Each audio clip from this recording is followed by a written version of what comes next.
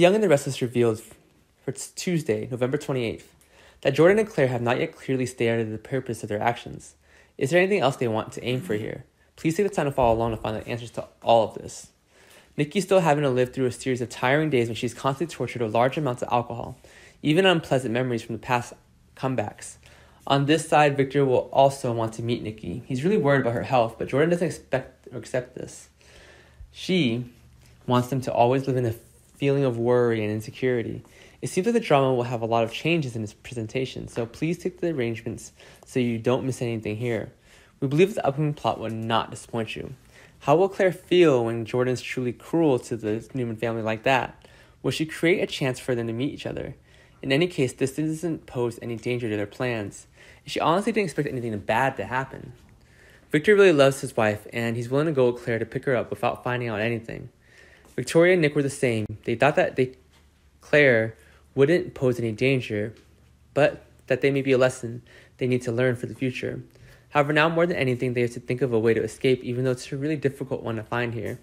Will Victor remember what he did to Jordan in the past or not? Because Victoria and Nick really want to understand the current situation. They weren't sure if Jordan's poisoning was true or not, but everything was still there and had to be done for the worst case scenario. Victor also believes that somewhere in this house, Nikki also has to endure a lot of bad things from them. How will Nikki react if she learns that everyone in their family has been captured, and they are just here in the last hope to help her escape? But Nikki believes that Jordan will also have to pay for her actions, but this statement causes her to receive even harsher punishments. How long can Nikki persevere to wait for someone to save her? And she was really desperate and just wants to see Victor.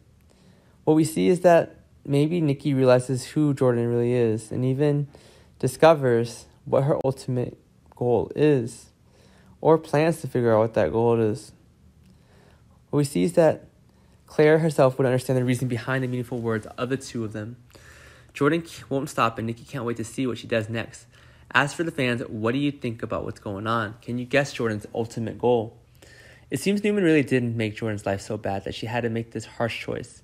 Victor's also soon realized however he thought it was worth it for her instead of her husband. Everything here will be revealed soon, and fans won't have to wait too long. Can Victor and Nikki wait for Adam to and V to comment? And please let them know.